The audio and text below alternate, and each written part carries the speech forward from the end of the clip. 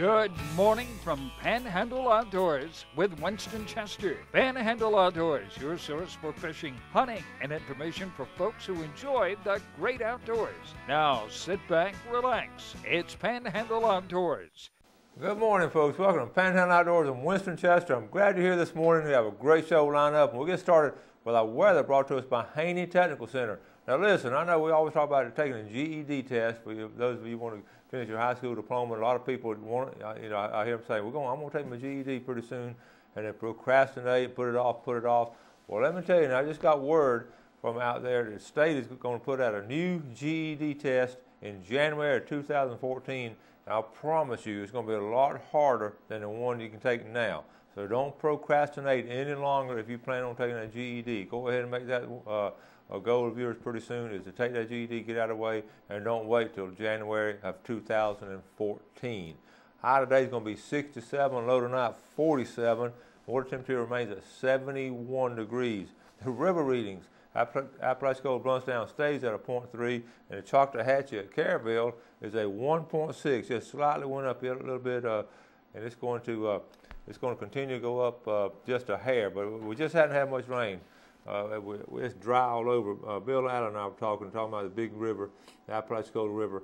We may never see it back at that 5 or 6 foot on a regular basis like we have, and it's just amazing that it stayed this low for this long. But a little bit of rain. We all need some rain. Our animals need some rain. My yard needs some rain. Our food plots need some rain, and we just all need some rain right now. But a lot of times fall, we have this little dry spell we'll go through every fall.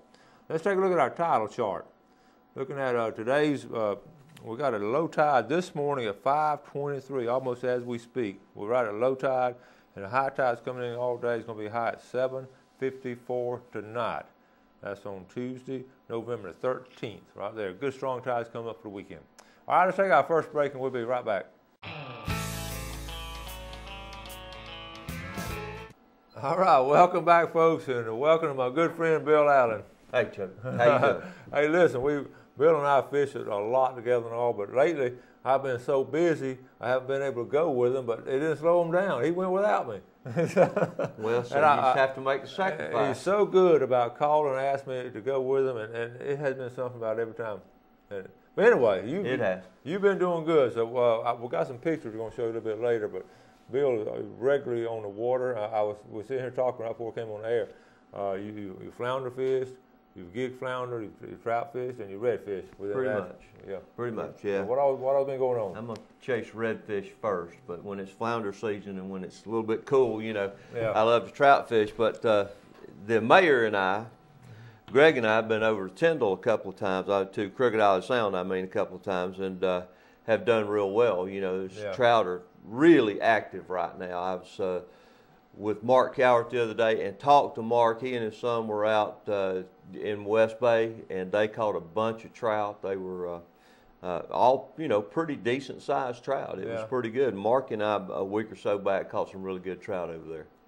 But they're getting active right. The water's cooling down, and now my brother-in-law Cliff was here, and we went made an early trip down to Appalachia to see if there's anything going on, and all the regular spots and where we did the show last year, we just didn't really do anything. That water's not cold enough. But when we ran all the way down and got within maybe 300 yards of the mouth, we caught 21 trout in about an hour. Now, they all stopped growing at 14 7/8, but we had a couple over that. It was a lot of fun. I think it's just a bit early up there now. It's funny to say, I talked to Barry Miller over the weekend, and he and his son-in-law went down and almost had an identical thing that happened. He said every one of those fish were like right at 14 and a half inches. I mean, they were just like a whole family of them. Everywhere they went, they were just like that. Well, I think that it's just not, we had that little cold weather tease there for a while when it was down in the 40s, but it just wasn't extended enough to,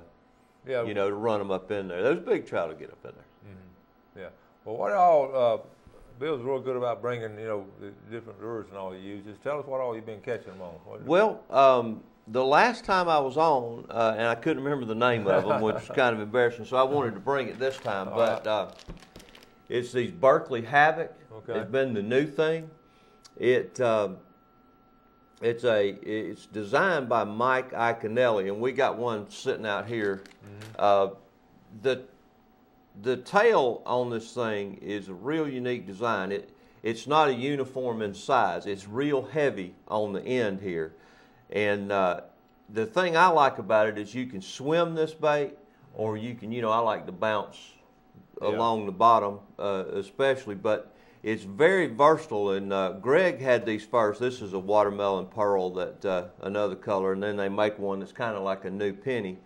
But first time Greg used them, and he caught a really nice redfish on it. But it's versatile. That tail has a lot of action to it. And so, you can bounce it a while, or if you're throwing it in deeper water and you want to swim it and then just let it die and bounce it. And we're rigging them with those edge hooks, so it's virtually weedless. But I wanted to make sure I brought these back. And I mean, these are, I don't think that they're scented, but I keep them in with the same place I keep my gulp and all my soft plastics I keep, and I pour the gulp on them, so it doesn't really matter. But they're an 8 count for like $3.50, $4. Okay. They're a lot cheaper than gulp or anything like that, but they have been real effective. Anytime of day, or a moving tide, or what? I'm always, obviously I'd like for the tide to be falling anytime. I think fish are more predictable, as long as it's moving, and especially if you're starting on a falling tide, or right after a high tide, it's a little bit deeper, and it just makes a good versatile bait without switching rods to get something to bounce or something to swim. So it's a good way to find fish. Now, have you had a chance to see any tailing? Have you had a chance to throw any tailing redfish lately? Yeah. Now, when Cliff was here week before last, I guess, or weekend before last, when that fog was so bad, let me tell you something, folks. Don't leave the house without a GPS, because when you get in the fog, you can't tell where you are.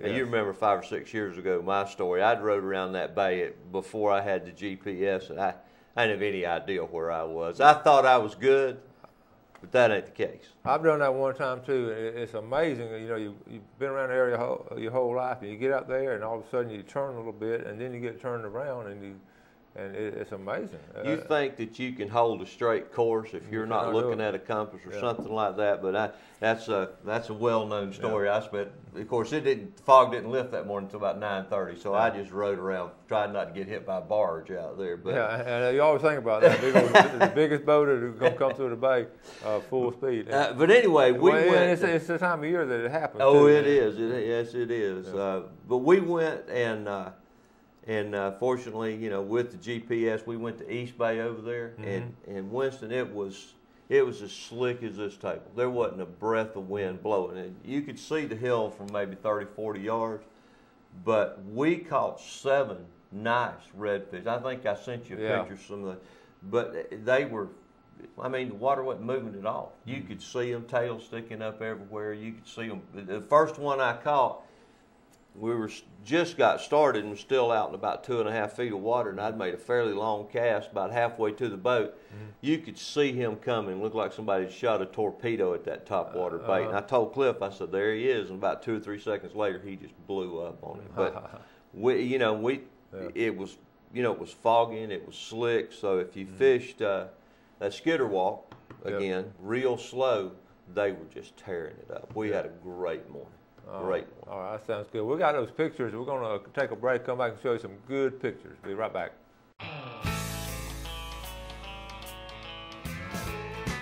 All right, welcome back. Sitting here with Bill Adams talking about fishing and all, and it's been a pretty good fall so far. It has been. It has been a good fall. We had such a rough summer with it raining. All right, we're going to start off with the pictures here. Let's check this out right here. You went flounder gigging the other night. Let's see. I got a good comment the other day that I was handling this iPad real good. They just didn't know what was going on between the commercial breaks, between the show. All right, what's this one right here? Yeah, I think that was Friday night. My youngest son, Dalton, and he called, wanted to go, and it was a beautiful night. We didn't have hardly any wind whatsoever. And we ran out into St. Andrews Bay and actually got those in about an hour and a half. It was a pretty stress-free night. There again, you got invited to go, but you had obligations. I think it was a football game. What was it? Yeah, it was Coach Brown's last, that's right, it was Coach Brown's last ball game, I had to go to it with Mosley, and I would have gone if it had been a regular ball game. I would have gone because I remember calling you about halftime, and you'd got in the first 20 minutes you'd already gave 4 or 5. Yeah, we polled for about 10 minutes, and then it started, and we got 5 in the next 20 minutes, and then we got another 5 or 4, I guess, in the next hour probably. Yeah, and I saw Austin on Saturday night at that wedding reception. He said he was mad because y'all didn't ask him to go. Well, we said, did, well, yeah, but he had that wedding obligation. Yeah, so, but you know, last Saturday when the 3 of us went, actually that's when Cliff was here too. That's when we got those 2 big ones that I sent you a picture of. I know. Cliff. We got 6 that night, but one was almost 6 pounds and one was a little over 5. They were nice, real nice. Speaking of redfish, and I was talking about some big redfish, check this out. This is Brandon Boyd Jones. This is her daughter. This is Derek Derby, okay? Wow. And this is Derek Derby holding the fish. This is Cameron Jones, the little girl there. She caught this redfish, folks, and she. I talked to her mom the other night. Look at, is that nice or what? She's as big look as at she is. That fish almost as big as her right there. Good job there, Cameron. Had a ball doing it too. Good job, Derek, for putting them on the redfish too. Nice job there. So y'all seeing in the pictures and all. That is always something to fall back on, catching redfish. If you know, on an outgoing tide at jetties and all, it's always a lot of fun. It is. A lot of people do it. Those fish are big, and most of them are too big. So you know, just take your time and revive those fish and get them back in the water. You know, if the thing about a redfish, he'll give you everything he's got. So when he's at the boat, he's exhausted, and if you just chunk him back in, he's not going to make it. And those are spawning fish, so you know I'm big on letting them go anyway. But you know, just take your time and revive them and let them catch their breath before you stick them back in the water. I promised to Mitch Coleman, I didn't get this fishing report the other day, speaking of fishing reviving. Mitch Coleman is really good. Mitch is captain down in Mexico Beach, has his own charter service, and he sent me this report in, actually it's Sunday night, but the water temperature down there at Mexico Beach is cool to 69, but the water is really clear at Mexico Beach. You know, you and I like to fish down there. Oh, yeah. We'll get a chance. But now he's got talking about catch and release, what you're talking about. If you just want to catch and release, here's what he suggested, big fish. He just spend a few minutes catching some live grunts about 6 to 8 inches long. For, you know, grunt is a good bait. It's just basically, I think, because of that noise. That noise is aggravating. I really do. And then, you know, use some ladyfish for cut bait, and use 70, let's see, goes on in structure. Now, he wants to fish over structure about 70 to 80 feet deep, and you're going to catch some really big gag grouper and some big red snappers this time of year. Remember, they're not legal to keep. If you want somebody coming in from out of state or something, never caught a snapper, never caught a grouper, that's an excellent time to do that. He also talks about a set of drift in there, and with just enough sinker to get the bait down at 20, 25 feet. And now, if you want to fish for dinner, which a lot of us like to fish for dinner, so the best thing is take some frozen squid and use a dropper rig around this all those public numbers out there out of Mexico Beach. There are a lot of places down there to fish. Fish the car bodies. Good numbers of lane snappers and sea bass. Lane snappers, sea bass. That's 2 good eating fish, and you catch. Oh, absolutely. And you catch a lot of them. Yeah, you do catch a lot of them. You catch a lot of them. Mitch, I appreciate you sending that report, buddy. And that's two different things to do. I'll tell you that Mexico Beach Artificial Reef Association's done an outstanding job over there, haven't they? They have. And so much structure down there. The divers love doing it, and the fishermen love doing it. It's just a lot of fun doing it. And you know, fishing off the pier down there, I get a good report fishing off the pier. And we're in a late fall pattern. Thanksgiving right around the corner, and you know it's a time where the fish are like we talked about. The trout may or may not be going up in this week, but pretty soon they're going to be going up in the creeks. I hope. We hope. But they are pretty active right now. Yeah. You know, you get out 2 or 3 feet of water, and in fact, Mark, they were throwing that Miradine XL. You know, that sinking mirror lure. It's just like top water beneath the surface, and those trout were just wearing it out. They caught quite a few. Well, that's something big fun, just switching lures and find out what they're going to hit today. Exactly. I got a good call Sunday afternoon from one of my viewers. Jared said, and he was out. He had his group out there fishing, and all of a sudden, around Redfish Point, in about 10 feet of water, they got into the Spanish mackerel. Yeah. And they said they were just, Spanish all over the place out there, from Redfish Point on over to the structure in the middle of the bay. He said they were just all out in there. Well, I talked to a guy yesterday as I was taking the boat out of the water yesterday afternoon.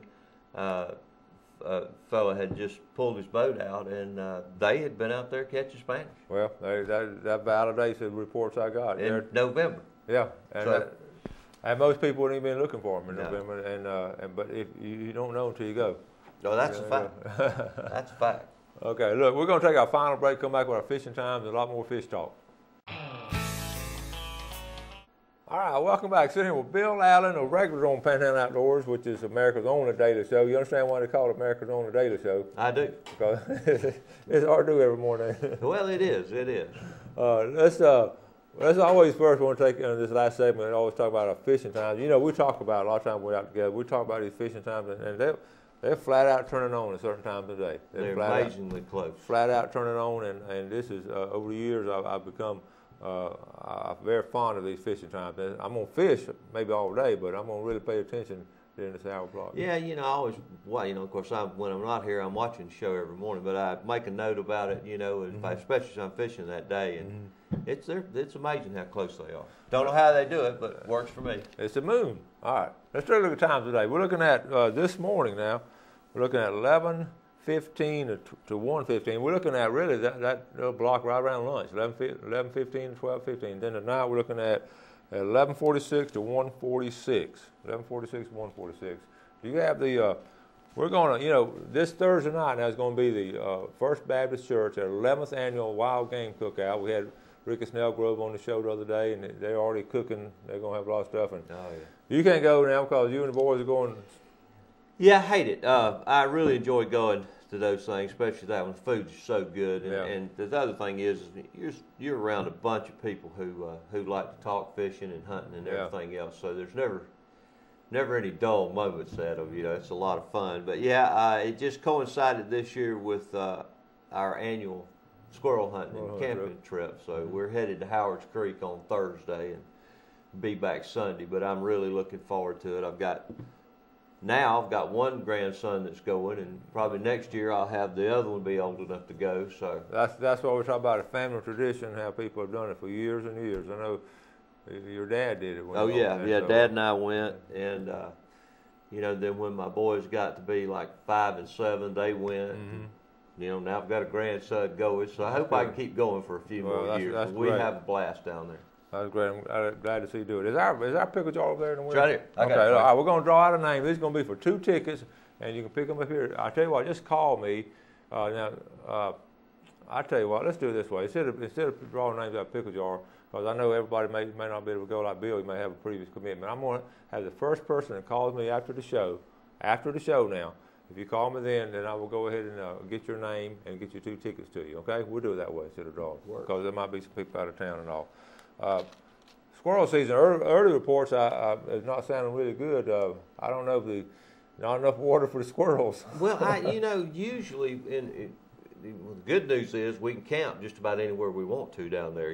Everything's dry. But usually when the water's lower, it's a pretty good season for squirrels. Now, I haven't talked to anybody who went, this weekend, but and Bill and his boys, his family, they don't go. I think they're actually going to make a couple trips this year, but they don't go till like the second weekend or maybe Thanksgiving weekend. It's just, everybody starts working and has families, and it's hard to find the time to get together. And this weekend was the only time we could all go. So I haven't really talked to anybody who went yet. Yeah, my early reports were I talked to a few people, and they of course, different parts of the river you can camp on and have different populations. Yeah. I know I always judge the acorn crop this year. I got a big oak tree in my front yard, and last year I had a bounty crop of acorns. But this year, and I keep a close watch on, also have some property up there in Calhoun County, and it doesn't seem to be as many acorns right now as I have seen last year or two. So. Yeah, and I don't know all that rain we had this summer. I don't know if it knocked them off early or if that has much of an effect on them. That's not something I know a whole lot about. But we like to go down, put in Howard's Creek and run down in Bierman's and 2 or 3 places. We like to camp down there, and there's plenty of squirrels to eat.